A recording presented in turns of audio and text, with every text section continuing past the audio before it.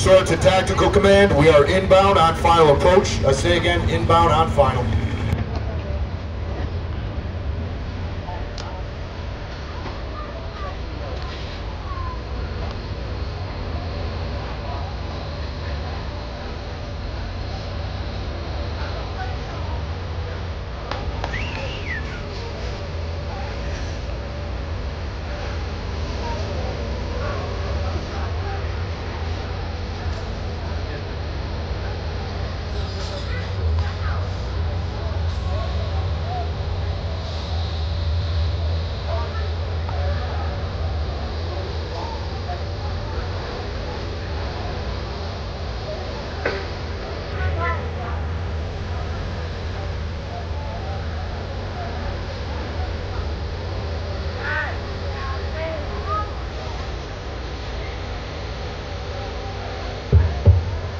Ladies and gentlemen, welcome to the great New York State Fair.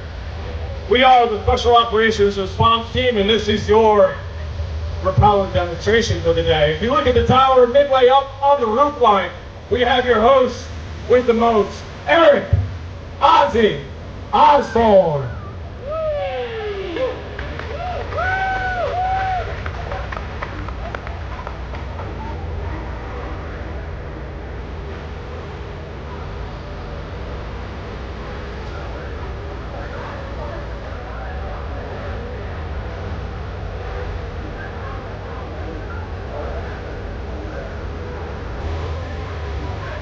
Good afternoon, ladies and gentlemen, and welcome to Day 4 of the Great New York State Fair.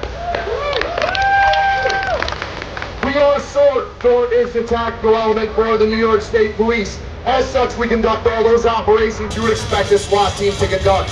High-risk felony warrants, drug raids, barricaded subjects, hostage situations, dignitary protection. However, we also perform a few tasks you wouldn't necessarily associate with a SWAT team, such as search and rescue, specifically high-angle rappelling and rope rescue, which is what we're going to demonstrate here today. Our team was formed back in 1979 in anticipation of the 1980 Winter Olympics in Lake Placid. Hosting the Olympics is obviously a great honor, however, it was also an awesome responsibility. The 1972 Munich terrorist attacks weighed heavily on everyone's mind. So the state police took some firearms instructors, most of whom were veterans, sent them off to the FBI to be trained in counterterrorism tactics. They were called the Mobile Response Team. Since then, our team has undergone several evolutions. In 2008, we changed our name to SWORD and became a full-time detail. Our guys no longer work the road. We have 5 different teams spread out across the state. Each one of those regional teams is responsible for maintaining their own equipment, all the way from the large pieces of equipment like that Lenco Bearcat, the big armored vehicle in the grass over there, all the way down to our individual climbing harnesses. On the front of each guy's harness, you're going to see a piece of equipment. This is called the Figure 8. This is how we control our descent. The rope is fed through that. That top hand on the rope is just a guide hand, keeps us upright. The one back here down by our hip, that's the money maker, that's the brake hand. As we move that away from our body, it allows the rope to freely flow through that device. Once we put it back to our hip, it puts friction on that device, slowing and eventually stopping us.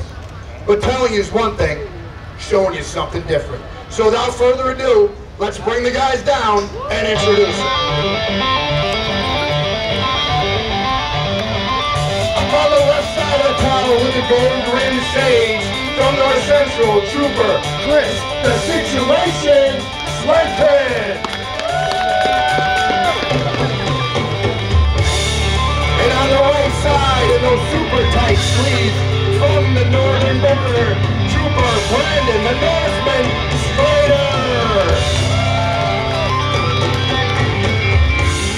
Down here on the ropes, you've got North Central's assistant team leader, Sergeant Cole Polio Shebat.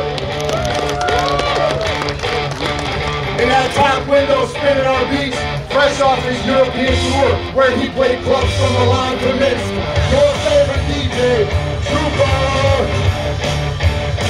Brad Chadwick. And down here signing our show today, with the hand speed of a mongoose and the quickness of a cheetah hops up on Red Bull, I give you Emma!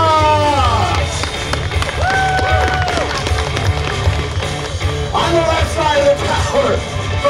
North Central team, Benjamin Big Ben Manwaring. And on the right side of the tower from the North Central team, Trooper Luke Donnie Davenport. Hold up, stop.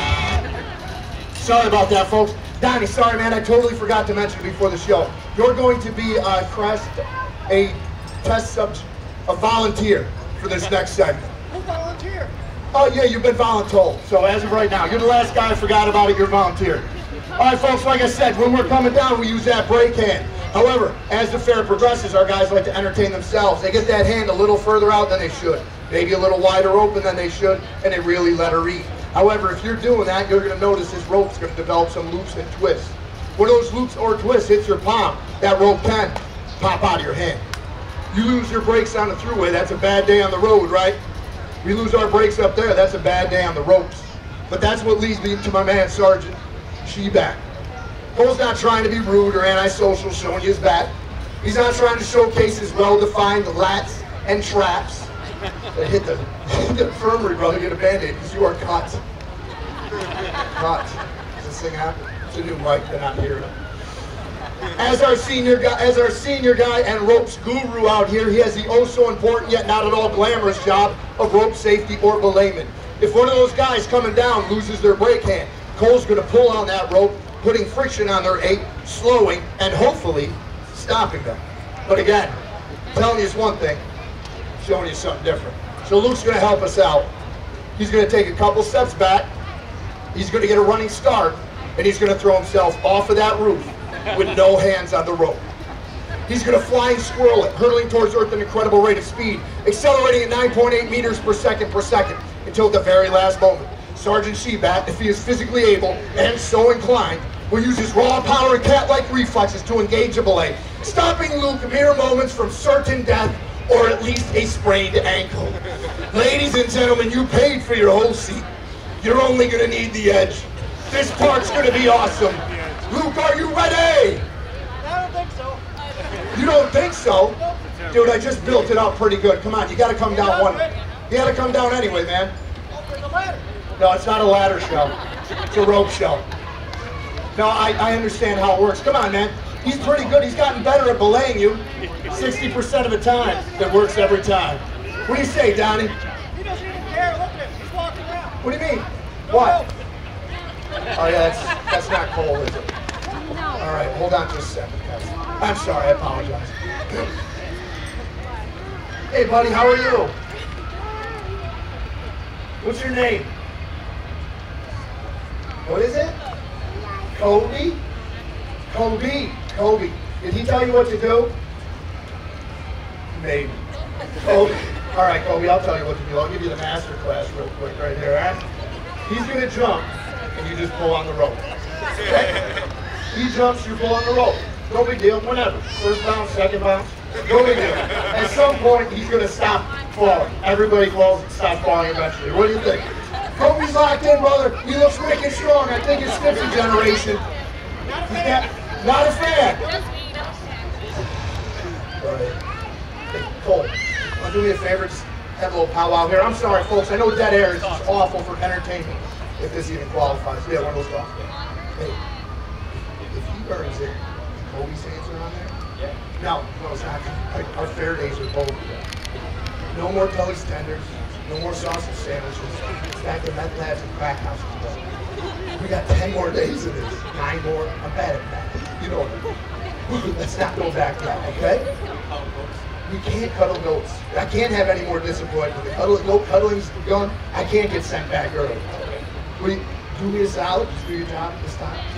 Teamwork. Teamwork. You and Kobe will do it together. Together they'll be a team, okay? What do you think? Right? 70-30, just like the grip. Come on, man. You ready?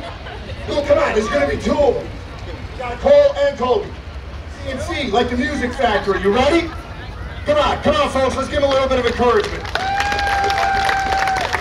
Give a little music pumping. Folks, help me count him down from 3. Ready? 3, 2, 1. Woo! Oh, he's in there. Very nice. And now we control his descent. keep him up there all day, or we can just drastically drop him at any moment. Just like that. Very nice. Let's hear it for our delay, Kobe. Don't worry about it.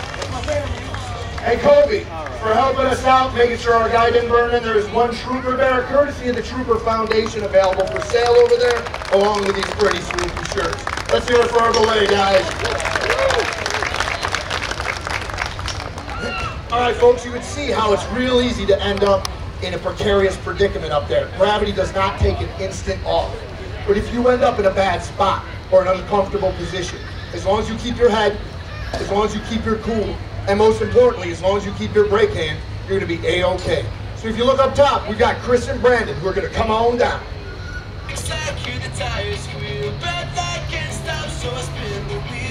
All right, you saw them come down silky smooth in that same standard seated hip rappel that everyone else has used. But now they're going to transition their brake hand from their right to their left. That's going to allow them to go ahead and invert. So now, even though they're upside down, as long as they maintain that newfound brake hand, they're not going to smash face first in this beautifully manicured turf. This is what we call the commando crawl. It allows our guys to see where they're going before they present their feet or other body parts through a window. But once they've gone far enough and seen all they feel they need to see, they go ahead and revert. Reassume that brake hand and come on down. Complete with a superhero landing. Ladies and gentlemen, the invert. As a side note, we did recruit these guys, the team, directly from a synchronized swimming academy. See all those hours in the pool, it really paid off. Forged quite the bond. Nailed it, guys. Beautiful. That's very good. You're improving. Very good. You're going to notice an overarching theme out here today, folks, and that's going to be safety. We're dealing with heights. We're dealing with extreme angles. We're dealing with hard and sharp edges. It's all inherently dangerous. If someone is rappelling, rock climbing, or even hiking, they could end up stranded in a position where they can go neither up nor down. We have to have the means to get to those people and rescue them. Ladders aren't necessarily going to reach high enough, and helicopters can be counterproductive. Those rotors don't do our ropes any favors, if you know what I'm saying. So if you look up top, we've got Luke, who's going to start our demonstration. Come on down.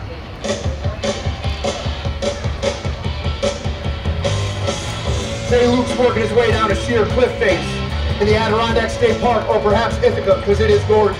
He gets himself to a spot he wants to be for a while. He's going to take that rope and wrap it around his 8. Not once, not twice, but thrice. This is called the tie-off. Once Luke's tied off, he can go hands-free. He can literally and figuratively hang out. He can get his cell phone out, snap a selfie, post it to his MySpace page. Anybody else still run a MySpace? Don't explain my lack of traffic. Find me, bro. But say he's hanging out up there and a rock kicks loose, hits him in the head. He's right on cue. But we don't have any OSHA-compliant rocks out here, so I'm going to need a couple volunteers from the audience. Yeah, come on forward. Don't worry about raising your hand, guys. We're not that organized. All right, see the rope that's here for your safety? Ignore that. Walk right past it, okay? Grab yourself a water balloon. All right, you're going to close with and destroy. Get as close to him as possible. I'm like 70% sure that's good now. We're going to run out of water balloons. When we do, please don't cry. Breaks my heart. Makes my lips quiver. I hate it. This should be it, guys. We should have enough right here. Grab them. Get right up there, guys. Get right up there. Oh, that's very sweet. There you go. Fill it right up. That'll do it. That'll do it. Go get them. Thanks for coming up, guys. He's getting it from all angles. It's a barrage. A virtual avalanche. All right, let's hear it for our rocks. Great job. Oh, nice effort. Much more orderly than the last crowd. We almost had to deploy tear gas at the last show. Got a little wild. All right, but now Donnie's been knocked unconscious. We can't leave him there. We got a lot of time and money invested in him. As a matter of fact, he did just finish our 6-month sword school 2 short months ago. Quite the accomplishment. He did a great job. So while he's sitting there, we can't leave him stranded. So if you look all the way up top, we've got Big Ben. Ben's going to work his way down his line. He's going to latch hands on Luke, and he's going to hopefully bring them both down to safety. Come on down, Ben. Oh, okay. We choose all our own music out here, bold selection for Ben. Obviously, Bear comes cool in his own skin. What's the matter, Ben? That is your song, isn't it? Oh, for Colin, I thought it fit the mood. Does it not? Oh, DJ Rad Chad. Our tax Lativa's not going to come down to this. He needs his song. He needs something manly. You got him? Rad Chad got you. Hold on.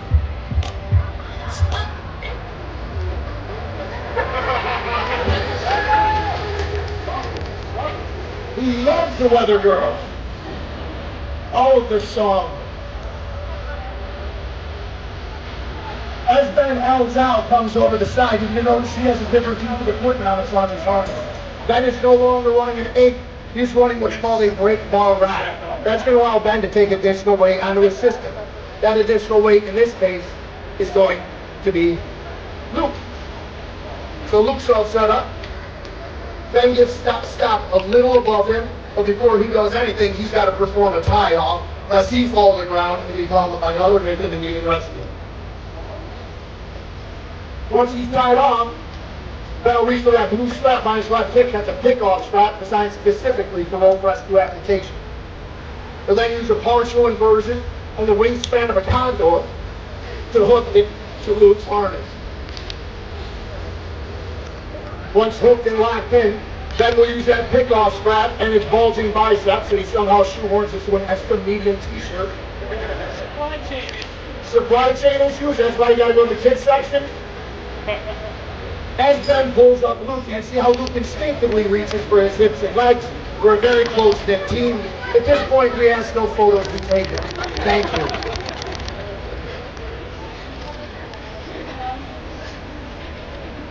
You notice how Luke's line has begun to go slack. That's an indication that Ben has removed Luke's weight from that system.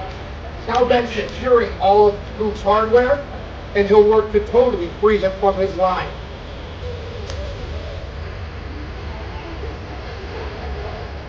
Now Ben will undo his tie-off and hopefully lower them both safely to the ground.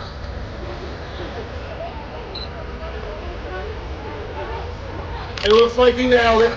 Ladies and gentlemen, the pick-off.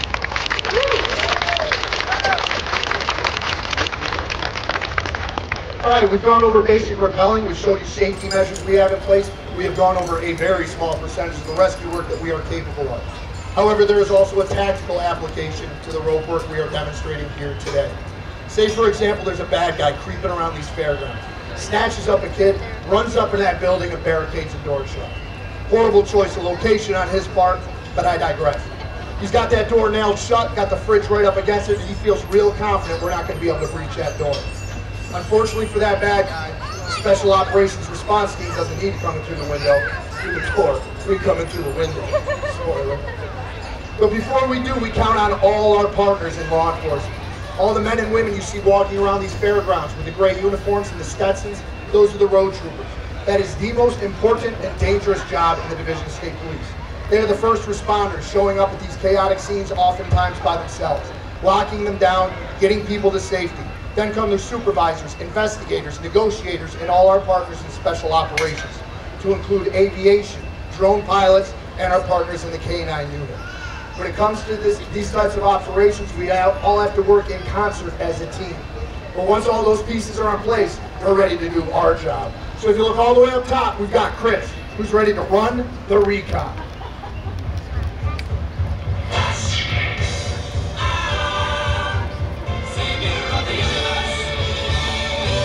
Chris is careful to land very gently on that roof so as not to notify anyone of his presence.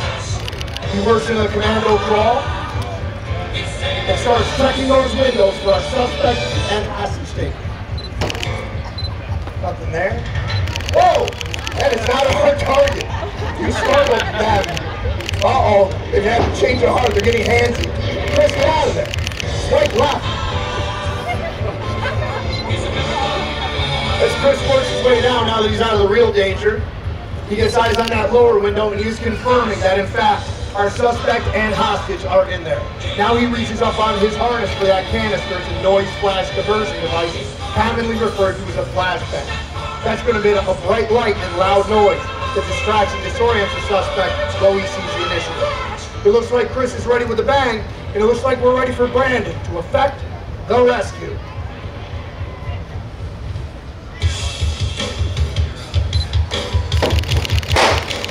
Brandon's in the window, trying to find the bad guy. Watch out, he's got a knife. Disarm him. Old-timey boxing match. Uh-oh. Brandon's in trouble. Got him with a guillotine. Here comes the... Oh, nice reversal into a choke. Yeah. Oh, he's getting away, Brandon. Get him back here. Get him in there. Come on, Brandon. Let's get this guy into custody. Wait. Oh, no, my goodness. That's a conviction, I guess. Undefeated. Still undefeated against the inanimate object. How's Timmy doing, Brandon? Timmy, the kid, the reason you went in there? How's he? Timmy's okay. Another save for Brandon Schrader.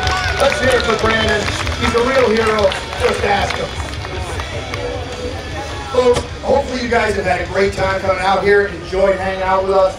We definitely enjoy it. We love coming out here, working on this awesome tower, interacting with you good people. It represents a real nice break for all of us. However, at the end of the day, it is a serious business we're involved in. If you look along that roof line, we've got 4 sets of numbers. Those are the shield numbers of Michael Strength, Ross Riley, David Brinkerhoff, and Joseph Longobardo. Those 4 men were operators on our team who died in the line of duty. They made the ultimate sacrifice serving the people of the state of New York, and we think it's those guys that deserve a real round of applause.